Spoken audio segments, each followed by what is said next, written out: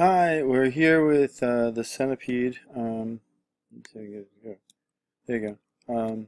What we're trying to do is we're trying to destroy mushrooms. So if I go like this, I want to destroy mushroom. And if I go like this, I know I'm going to get the centipedes, but I want to be able to like cut mushrooms and then have them return to to the um, the player. Okay. So what I've got going on is I hit a mushroom. It basically the mushroom goes until either it hits a mushroom or it goes up to the top. And then if it doesn't, if it hits the top, it returns. Okay. We'll deal with the centipede in a second here. But right now what I want to do is I want to be able to get rid of the mushrooms. And I think this is working pretty well. So your job for the next assignment is to move. We have the pellets moving. That's actually going pretty well. What we want them to do is destroy mushrooms. Okay.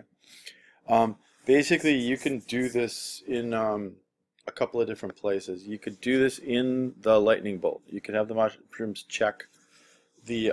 You could have actually the lightning bolt basically do like a shroom check when it moves. And then if it's on a shroom, then remove the mushroom, that kind of thing. And then deactivate it too. And when it's deactivated, it needs to return to um, the player. So I don't know. I'm kind of leaving it to you to figure it out. I feel like this is kind of a good test to see what you guys can do. But basically, this is what I want. See the functionality here? We already have it moving. So what you need to do is just that basically if it hits a mushroom instead of the end, it needs to, stop, deactivate, go home, and also take out the mushroom.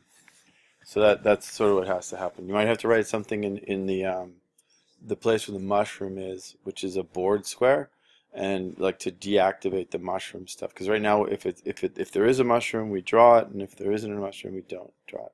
So anyway, that's the situation. Thanks a lot. Talk to you later.